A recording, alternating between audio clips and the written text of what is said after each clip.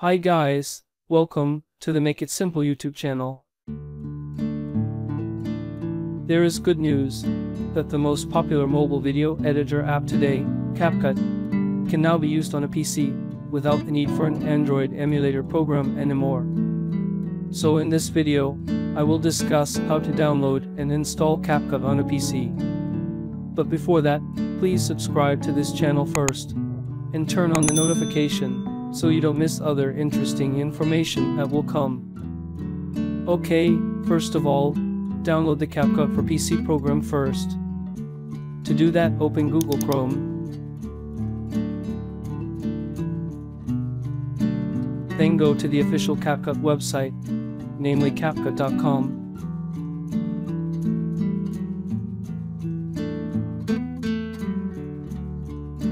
Now after you are on the website, you just need to click this download menu.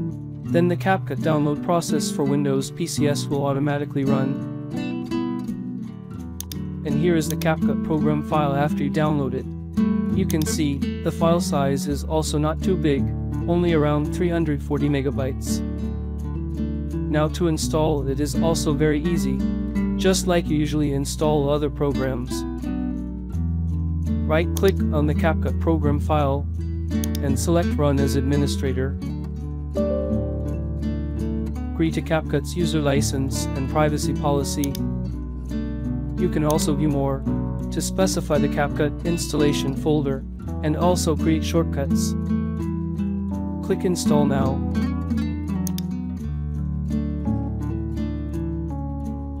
Here, just wait for the installation process to finish.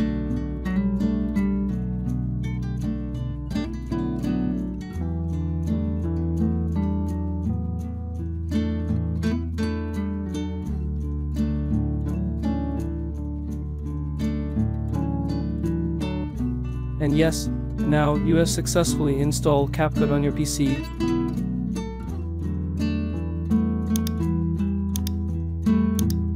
And look, it is now on your desktop.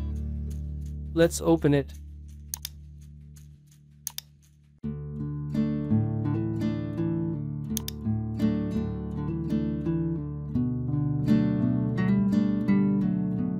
Well, this is what the PC version of CapCut looks like. Here you can log in with the account you have first, or not log in, it doesn't matter. Just start creating. For information, just like on Android, this PC version of CapCut also requires an internet connection. So make sure your PC is connected to a stable internet, so that no problems occur. Okay, this PC version of CapCut has almost all the features in the mobile version, such as stock videos, hundreds of music,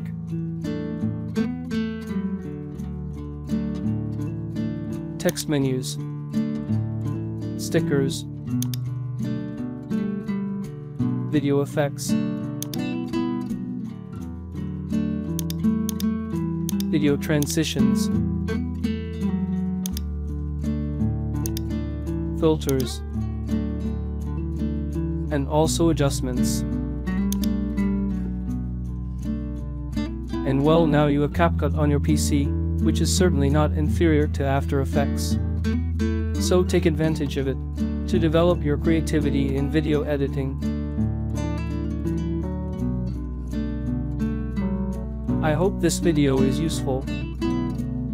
Thank you for watching, and see you again in another interesting video tutorial to come.